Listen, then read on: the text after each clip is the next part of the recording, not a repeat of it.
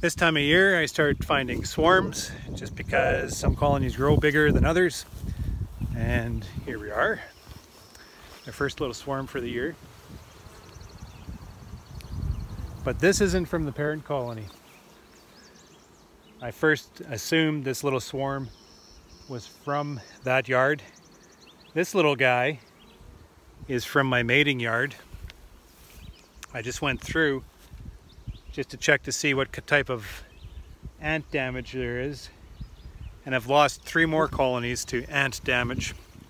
So I'm assuming what this little guy is a colony that just basically absconded and flew away. There'd be a virgin in there,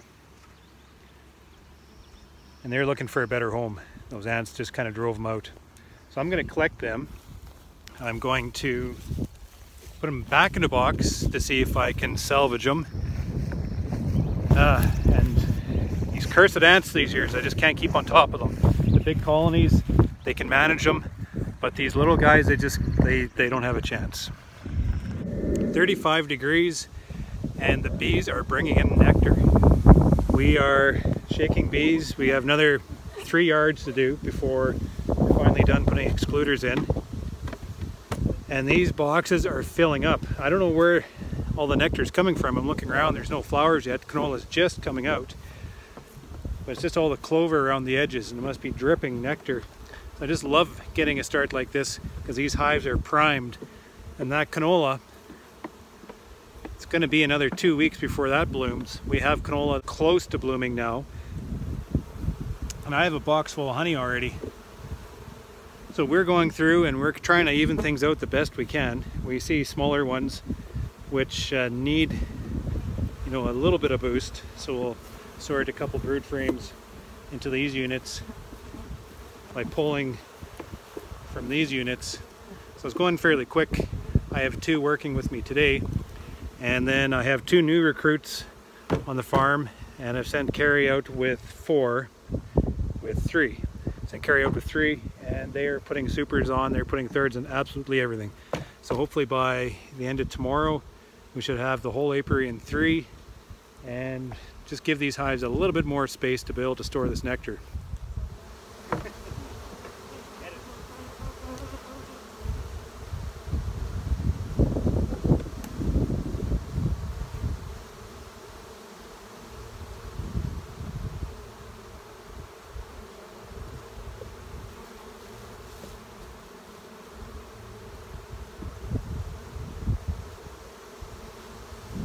Checking back in one of the yards we shook down this morning, and we have thirds on it now. And on the way up here, now all of a sudden I drove by 3 fields that are in bloom, canola fields in bloom. These hives, like this is in the evening, these hives are in full foraging right now. They're getting to work well before 5 o'clock in the morning, and I mean they're working. I bet you they work till about 9 or 10 o'clock tonight. They're putting in a full day. And they're able to do that because it's so hot. Nighttime low is above 20 degrees. It just allows these bees to work and work and work and work. So we shook these guys down, it was this morning, and they're right to the top, filling every seam with bees. So they're obviously cleaning the boxes, cleaning the frames, and they're up there storing. We'll take a look.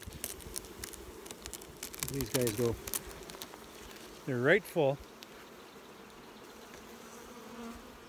I don't have my smoker with me, nor my gloves, so I'm just going to spare myself the punishment. I was going to pull a frame up to see if they're storing any nectar, but nah. I'll just assume that all that activity means positive things.